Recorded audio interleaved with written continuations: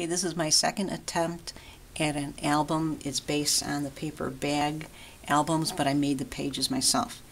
This cover is based on Creative Cafe Girl. She had an album with the Little Darlings paper that is just beautiful, and I really liked it a lot, so I based my cover on what she did, except this bow isn't attached. I'm going to use it as like the wrapping for when I give Scarlett this book, and she'll just be able to use it to rebind the book when she starts filling it up and might become, full. Keep it closed. So I just added some bling, and this is the Little Darlings paper. I wasn't able to get very much of it because I think it's out of print, and the paper stores around here don't carry very many sheets. So here I stamped Scarlett's name, and here are a few chipboards from the Little Darlings collection. And here are some tags. Throughout the album I tried to use S's from alphabet stamping sets that I have. This one happens to be a pearl letter, and I wouldn't recommend using it. Some of the little pearls have fallen off as I've turned the pages to work with the album. Here's some tags that I've made. I tried to incorporate a lot more stamping than I did the last time I made an album. And these pockets accommodate really large photos, and they're all similar, and they have this little baby pull tab. And these pockets here seem to pouch out quite a bit, so I added a piece of tape to tighten them up a little bit. This bird here, he had a crown on his head, so I tried to put as many crowns around this page as possible, and make this a lot more geared towards journaling, so Scarlett's mother can write down all the cute things that she's doing as she grows up.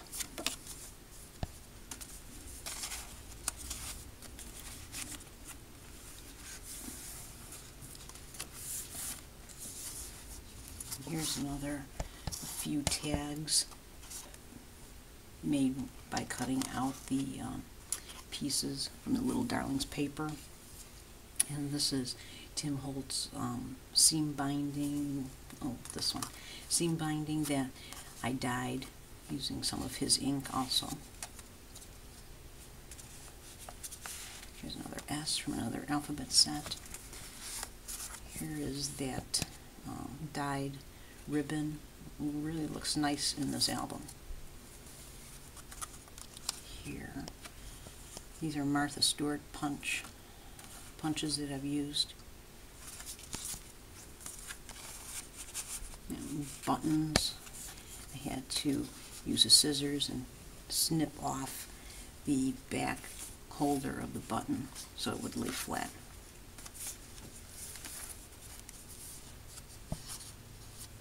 Here's a little, try to keep it plain so she can add a lot of her pictures and notes in here. This is from the Secret Garden Graphic 45 collection. I didn't know which way I wanted to go, so I included a little bit of both. And I tried to, here's a stamp. This has a water kind of theme. First words, first steps. There's another journaling tag. Another button. And here I stamped this, cinched up these sides to accommodate this book. This book made out of one sheet of paper. Again, I got a lot more, folded it better this time, and got a lot more pockets to accommodate pictures and journaling. Goes here. Here's another S, another little button. And there are some butterflies throughout the book also.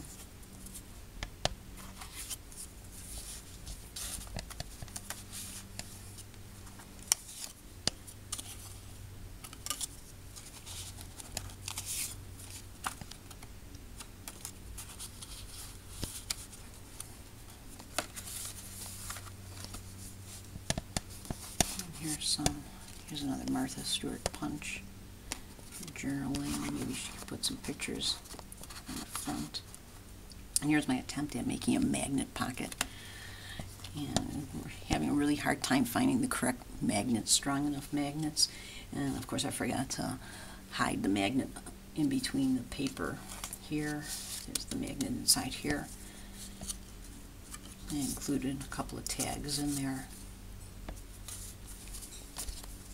But it works it works well, but I forgot to hide that, so I'll have to do better next time. Another S.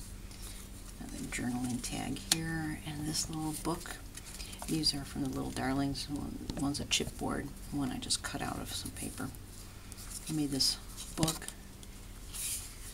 So just use stencils to create those pages and stamps. And they can sit in here.